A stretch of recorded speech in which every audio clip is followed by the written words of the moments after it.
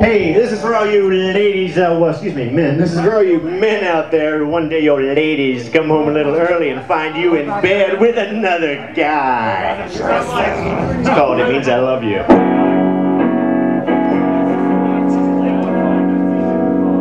You saw me humping Bill, you think I'm gay.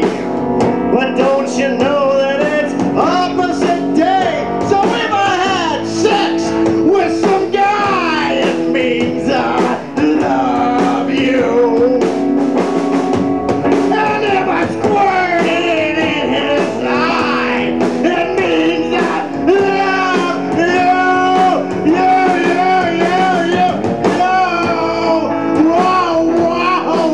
Whoa, not necessarily you.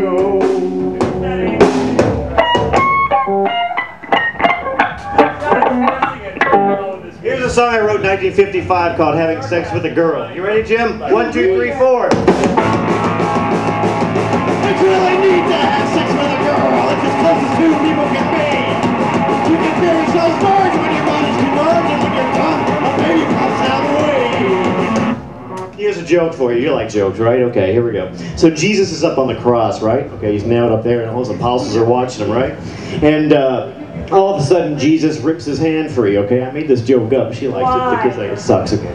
And then he starts masturbating himself, and then he ejaculates all over the people, all right? Okay, so then Paul or whoever, I don't know who these shitheads are, come up and go. They say to him, hey, you know, I'm glad you got your hand free, Jesus, but I really didn't expect to see you masturbate yourself. What's up with that? So you know what Jesus says to him? I'll tell you right now what Jesus said to him. Jesus says, actually, I just intended to cover my nudity, but I forgot about this fucking hole in my hand.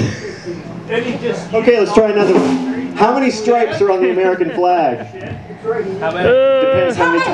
Depends how many times you wiped your ass on it.